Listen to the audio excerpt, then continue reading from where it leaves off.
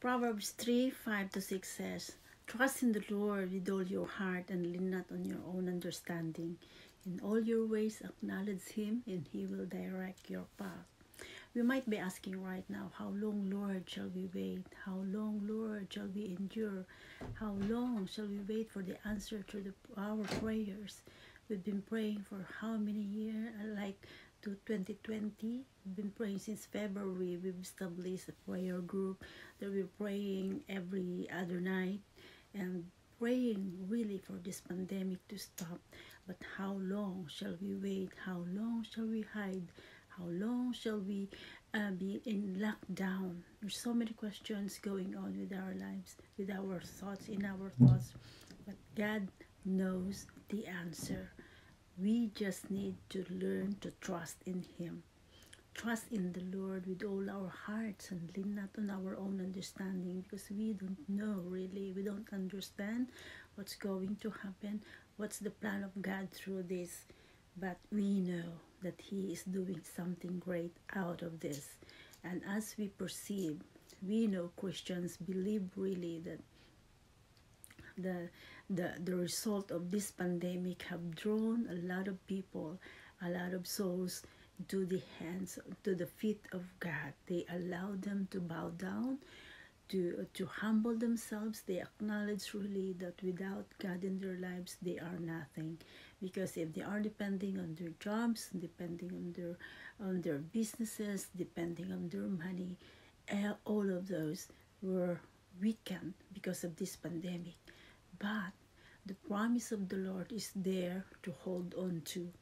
We remember He said in Isaiah 43, "I have redeemed you by your name. I have called you by your name. You are mine."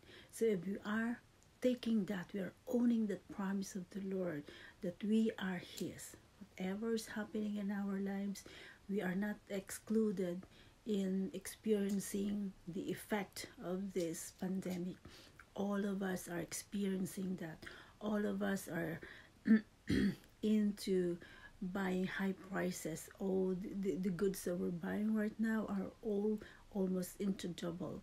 But we are depending on the promises of the Lord that whatever happens, we are going to be standing firm, because we know that He is in our heart. He is our provider. He is our protector. He is our sustainer. He is the lifter of our head, that when we are down, just lift up our head and pray. If we could look up, then we could get up from where we are. So remember His promise that He said, "I will never leave you nor forsake you." So we raise the fear in our hearts, because fear really, if we're going to define fear, it is false evidence appearing real. So fear does not have to do with us as Christians, because what we have is the Holy Spirit residing in us. If He is residing in us, we have His fruits. What are the fruits of the Holy Spirit? We could find in Galatians 5:22. It's love, joy, peace, patience, kindness, gentleness, faithfulness, self-control, you name it. You have all those. If you know that you are practicing really what you are supposed to be practicing, you have received the power that the Holy Spirit has given you, the power and authority to trample all the works of the enemy. And sickness, COVID is not excluded. It is there inclusive. So stand to your firm, because God has given us the keys to His kingdom. And what's the key? He said in John 14 verse 6 says, "I am the way, the truth, and the life, and no one could come to the Father except through me." So it is Jesus saying there that He is the way, the truth, and the life. He is the way. Why He is the way? Because once we receive Him into our heart, we welcome Him to sit at the center of our heart, meaning we allow Him to direct our thoughts, our minds, our plans, our dreams, our aspirations in life. He is the one taking control. So nothing that we're going to do that we are not going to lay it before Him first. We pray it first. We lay down to Him and ask for His a revelation regarding it. So when we know that He is the way and He is the truth, every word, every rumors or that we're hearing that's not giving us encouragement, that's not lifting our spirits up, it's not from Him, because His words supposed to give life, to give the truth that will set us free. So unless we have Him, we will not be able to go into the kingdom of heaven, the kingdom of God. So we have Jesus as our key. So Jesus is the kingdom of heaven is in our hands, because we have the key. So we know how to use this key. Like when you have the key, when the door is closed and you have the key, no matter how close it is, no matter how many locks are there, if you have those keys, you can be able to unlock it, and you can be able to enter into that room.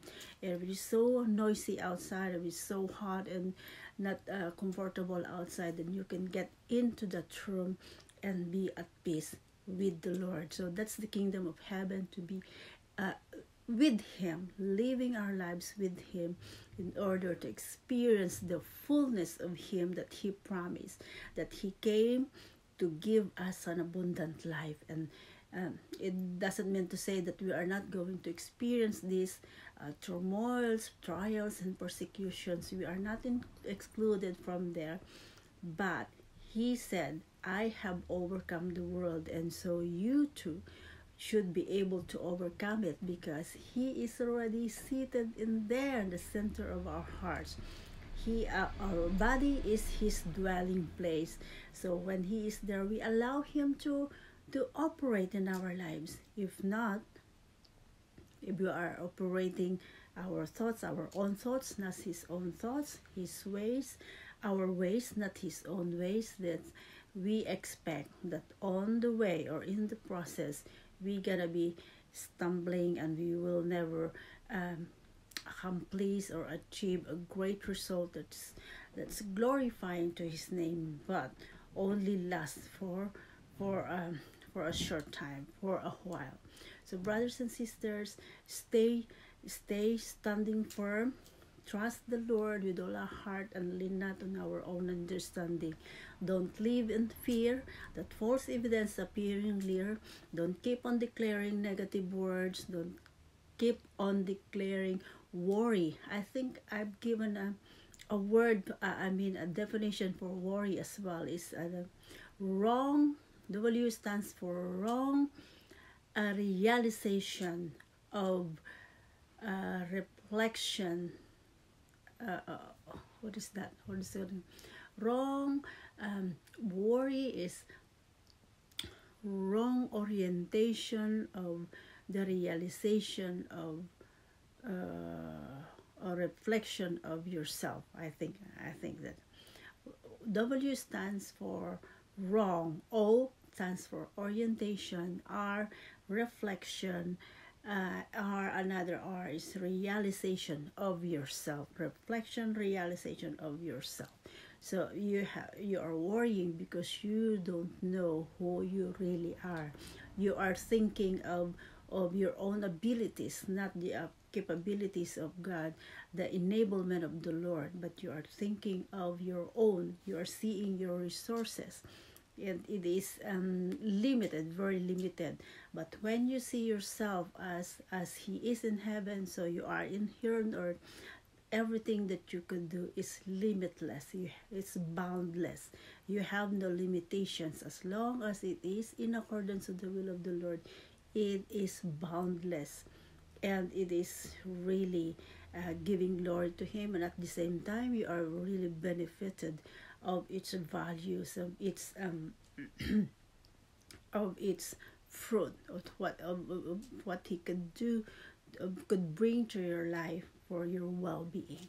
So that's it, brothers and sisters, and hope you are encouraged to not to fear, but to trust the Lord with all our heart, and lean not on our own understanding. God bless you, and hope and praying that you know who you are, that you are the son and daughter of God, called by your name. You are His. God bless you. God bless you.